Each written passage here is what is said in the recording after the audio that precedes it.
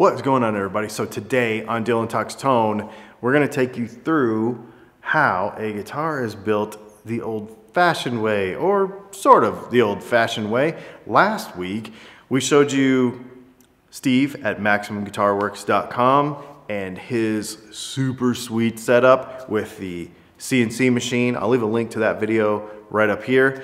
You know, a lot of people will say, oh, this guitar was made on a CNC machine, so it doesn't have to be that expensive. Obviously, as you can tell, there's more that goes into building a guitar than just pushing a button, and the equipment is not cheap either. So, you know, it's just kind of a stupid argument.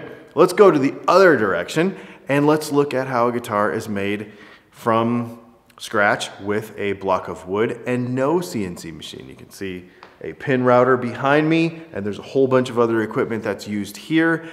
I am just gonna shut up.